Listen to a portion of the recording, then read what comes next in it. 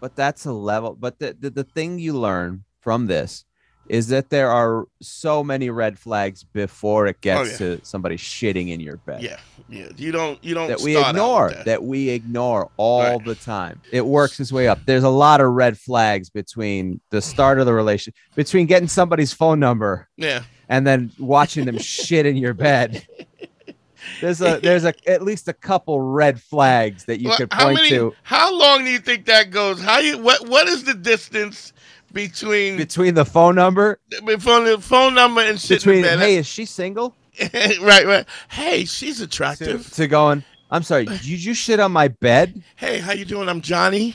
Hey, I'm Amber from that. I know who you are. And then I know who you are.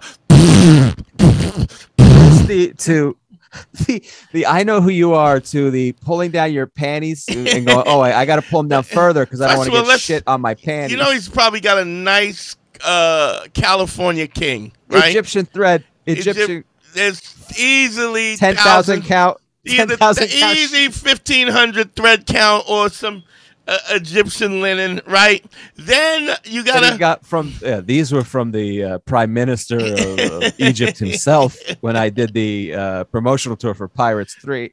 So now you gotta pull that goose down, like we're talking about now, maybe like a 600 thread count goose down with a duvet, right? You got the bed sham. You want to make sure the bed chamois stays down. You got to pull that cover back. Man, It's a lot. that comfort is heavy because it's plush. It's probably Heavy 6 inches. duty. It's a heavy 6 duty. inches thick. This You ain't no pull it Martha back. Stewart Kmart. No, brand comforter, no. This is no Bed Bath and Beyond, my friend. This is you got to pull it back, right? Because hey, I'm not a savage. I don't want to shit on the comforter, right? No. That's not what this is about. I gotta And go plus, to the sheet. You gotta save something for Christmas time. The next argument, Right. where do you go from here? And she pulls it back because I'm gonna tell you, when I look at Johnny Depp looks kind of like he's a little soft guy. You know what I mean? He's not a man's man. He's a sensitive artiste, my friend. I watched Jack Sparrow run. Come on, he runs like an old white lady. So In all fairness, that's Jack Sparrow. same thing. He runs It's like not. I'll tell you this: Jack Sparrow would not allow anyone to shit on his bed. No, he would not.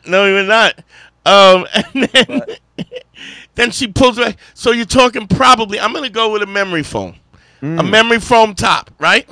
Which is really hard to stabilize yourself. It's hard to stay. She's got to balance herself. She's got to balance. She's got to have massive core strength. She's got to squat down low enough and not low enough. And I heard it was a big drop. You know what I mean? Trying to see if there's pictures. I don't think I've seen pictures because they block them out, which is weird that they have to blur out the. That means she's got to do a half squat. She's got to do a half squat. I've said this 1,000 times. It never gets better. It doesn't. It doesn't get better. Only get worse. If that's the way the person's behaving, that's what they're going to be. If they're going to have a nasty attitude, that's how they're going to be. And it this doesn't change. We're not just talking about. We're not even talking about a nasty. We're talking about somebody shitting in my bed. Well, yeah. But what I'm saying is, all right. Here's the thing, though. We've talked about this. Nobody shits in your bed day one. No. Right? No, Nobody. That's not the lead off. Right. You ignore me. Right? Yeah. Hey, why did you shit in my bed? You took too long getting back from the kitchen, so I felt like I had to do something. It might be better if it was that way, but it's not. It's not. It would be if you easy. let off with the shit in the bed, what happens? Now I got some decisions to make. How do I feel about this shit in the bed situation?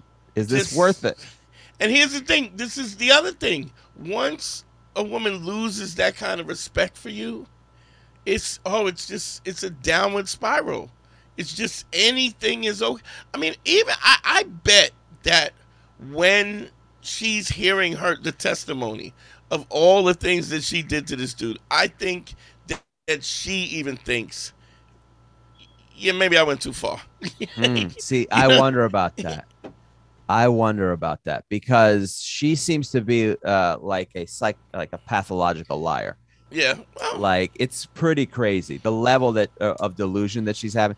So the weird part about this whole thing is they taped each other knowingly. Were taping each other because things were getting heated, right? And it was problematic.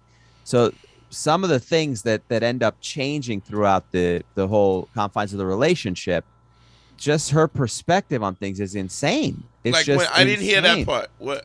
Well, they taped each other all over throughout the whole thing, but her admitting on those tapes where he goes, you know, you hit me.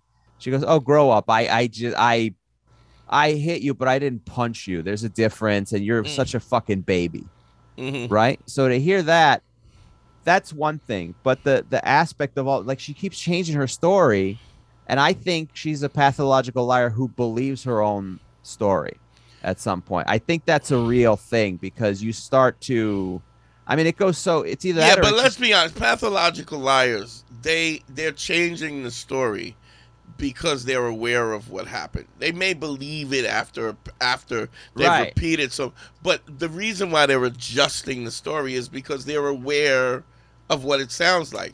They're listening to it, and then the perception is, okay, how does this sound out loud?